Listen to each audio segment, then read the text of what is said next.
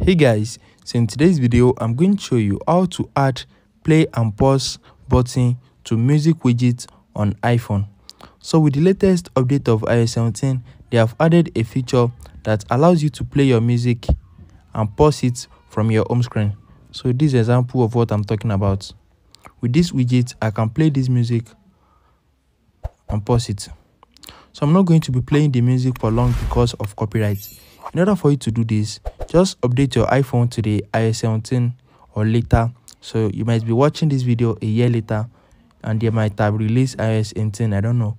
Just update your iPhone to the latest iOS version and you need to long click on your home screen. Once you do that, click on this plus icon at the top left corner and you need to scroll down to music.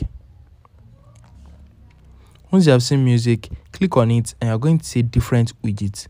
So it is all these widgets that support the play and pause. So just add any one of your choice. So I'm going to go with this one. Just click on add widgets. It's going to add it to your home screen. So they are not going to show the music you selected. They are going to show your recently played music or your recently played music or the music you are playing currently. So can you see they are showing the list right here? But in this one, they are showing only just one. So this is the music I'm playing currently, but this second one is showing my recently played. So it's showing 3 out of the list. If you want to play the music, you can just click on this play right here. And you can also pause it from this place. It is very easy, guys. So if you found this video helpful, smash the like button and subscribe to my channel for more amazing videos like this.